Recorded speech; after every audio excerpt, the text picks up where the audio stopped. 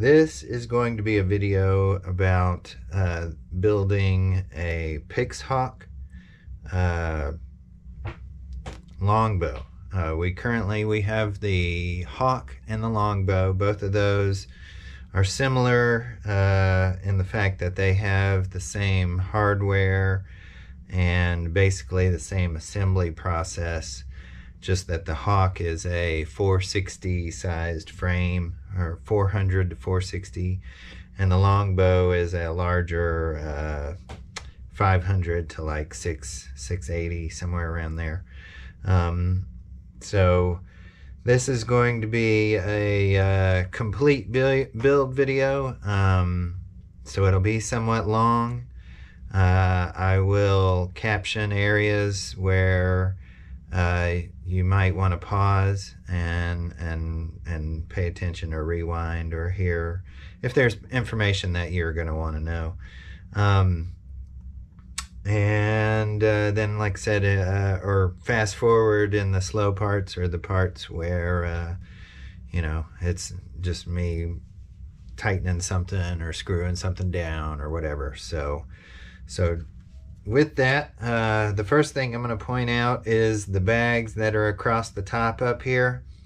When you get your kit, you should get an assortment of baggies that is going to have all the parts and pieces that you're going to need to build the drone. Some of the items I've actually already done, just to kind of get a jump start. If you notice on the motors, I've already mounted the motors. These are the 35 millimeter bolts here. This is your motor plate. So I've already gone through and added the motors to the motor plates. So on the baggies, let's see, where's our motor ones? You'll see here there's a baggie of motor screws, 8 millimeter M3, 18 pieces. So this is the baggie you would use to attach your motors to each one of your motor bases. And then, like I said, the 35 millimeter bolts are already on there. That's what these would be. You should get 8 pieces, 2, 4, 6, 8. So this one I've already done. And then the other thing I have done is I've already added the standoffs to the base. This is the base of the longbow. So I've already gone through. These are 14 20 millimeter M3 standoffs. So that's what I've done here. And then the where are they? 46 6 millimeter M3, 46 pieces is what you will be using to tighten down all of your standoffs. So I've already done some of these. I haven't used all of these, obviously, because I haven't done the top part, but you will be using your 6 millimeter M3 46 pieces to do standoffs. And with that, I'm going to go ahead and jump into this because, like I said, I've done this to get ready for pre-assembly.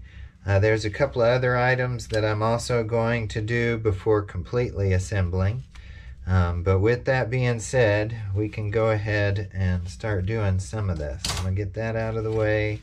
I'm going to go here. And then I'm actually going to do this piece and this piece right here. Okay? So with that, we'll come back to the 46 6 millimeters. And all I'm going to do are those 4 and those 4. I don't actually want to put bolts in these 6, and you'll see why here shortly.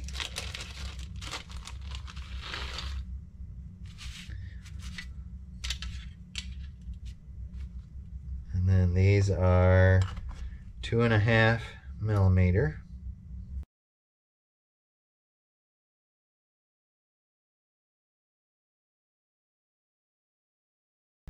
Okay, that's that. And then, like I said, the reason that I left these open, that one, that one, that one, that one, that one, that one, is because this one will actually go there when we're ready for it, but we're not ready for it yet. So I'm going to put it back over here. And I'm actually going to go ahead and set this aside, because now what I want to do is work on my landing gear and get those prepped. So I'm going to put you over here. You should have a baggie that says landing gear. Should have 12mm bolts, 8 of them, and it should have nylock lock nuts, 8 of them. So we will take that right there, and then we need landing gear pieces. So this flat piece, we've printed these. The flat piece is going to go up onto the bottom of the frame like this. And if you look at it, your landing gear is going to come out, you know, that way. So I'll take this.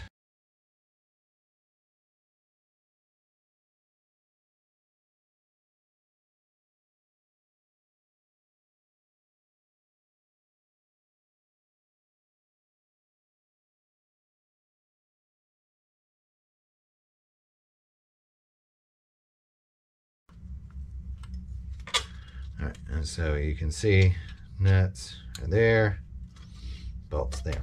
I'll do the same thing for this one.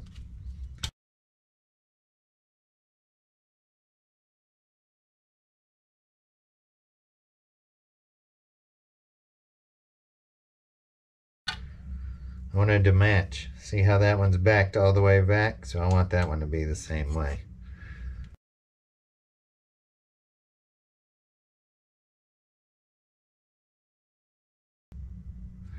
Okay, so that's how those look. And those will go on the bottom.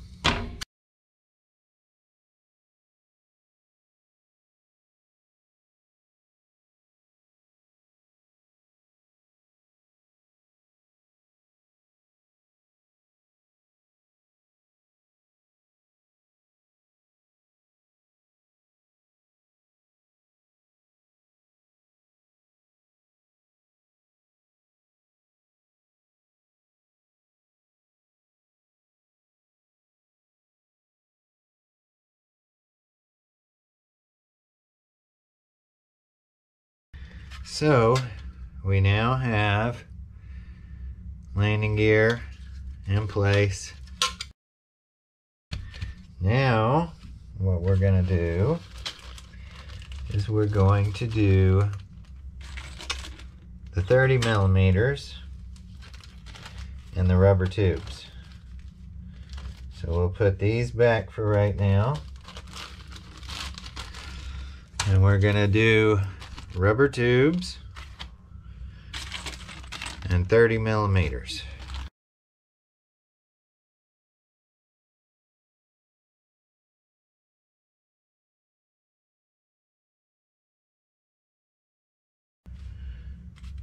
And then you can either go through and do them all, or you can come in, because now what we need to do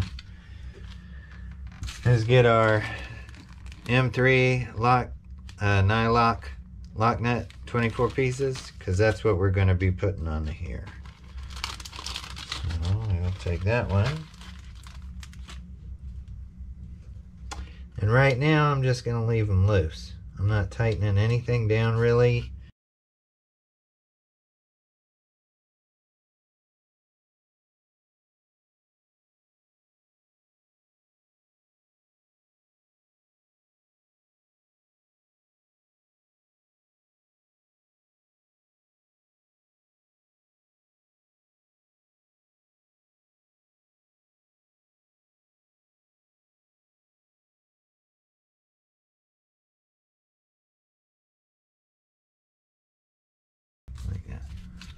Alright, so we are getting pretty close.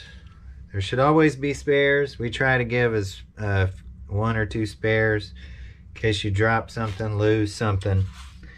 We want you to not be out of luck. So, alright, so we've got landing gear, base, triangle front, triangle back, arms. So now what we want to do is work on our ESC parts. So we're going to get this bag, and you will have gotten a little bag like this that has your ESC.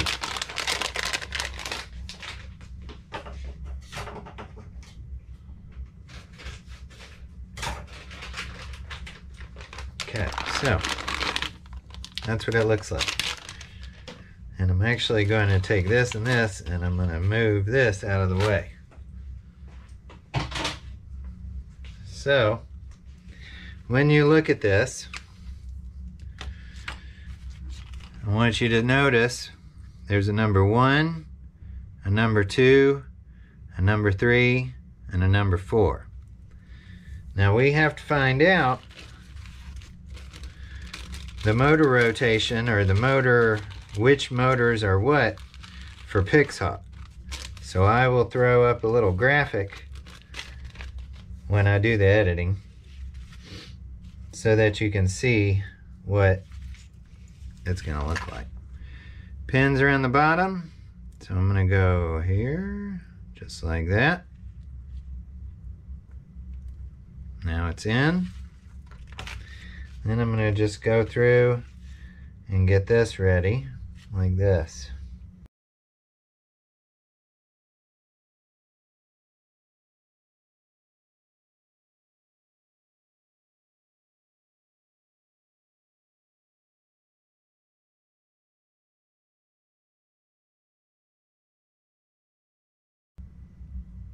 Alright, so it's pretty hard to see, but right there, I don't know, is a number 1 through 4. Over on the left, it's got a 5V, which is 5 volts, and over on the right, it's VBAT. But right above that capacitor, right above it, is a 1 through 4. And what that's telling you is that that is number 1, this one is number 2, this one is number 3, and then the last one is number 4. If you can remember that, that's good. If you don't, you want to mark them somehow with some colored tape, something, so that you know which ones they are, because you're going to need to know it, and you might not be able to see this when you get to putting it all together. So I'm going to move that. Let's get these out of the way. Bring our longbow back over.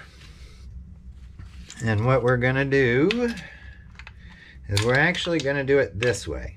Now you're like, hey, why are you putting the power wires out the front? But what we want are these wires to be able to curl up and go right up into the flight controller like that. And if you do it any of the other ways, you potentially will not have enough room. So, in your little, you should have a couple of these. We're going to take this, this, and I'm just going to flip it right over and line up my holes.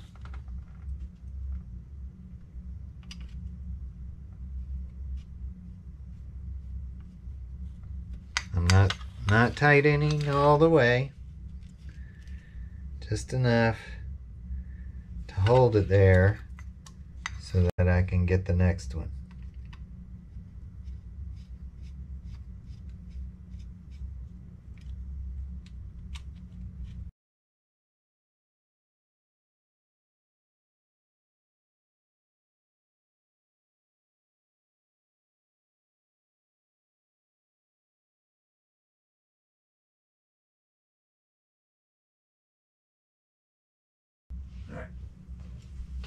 So, that's one.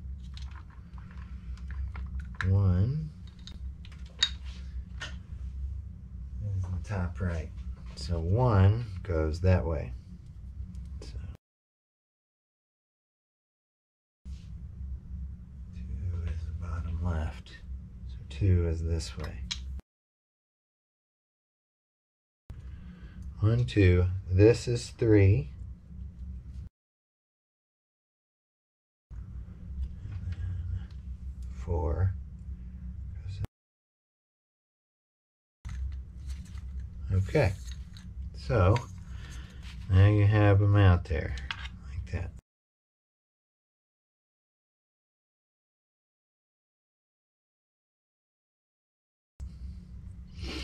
And I can go over here.